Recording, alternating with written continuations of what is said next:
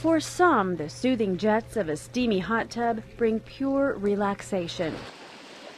For others, like 14-year-old Cody Sherman, it's medical therapy they use to get better.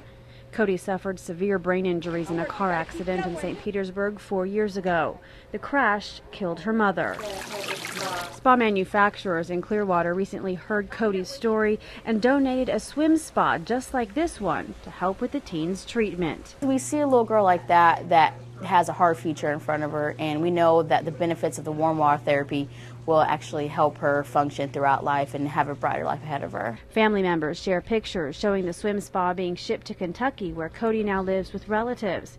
Now that it's built and installed, the family says Cody uses the 38-jet tub almost every day, and they couldn't be more grateful for the donation. Those hands are helping her heal every day. She is actually utilizing the swim lane to put pressure against her.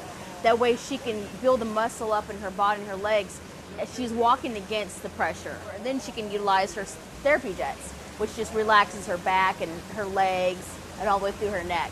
In the week since Cody's had the swim spa, Howerton says the family is reporting tremendous progress, including cutting Cody's pain medication by about half. Good job. Her aunt tells me Cody has more use of her limbs, is feeding herself, and able to stand up out of her wheelchair. All things she wasn't doing before starting therapy in her new spa tub. In Pinellas County, Melissa Eichman, Bay News 9.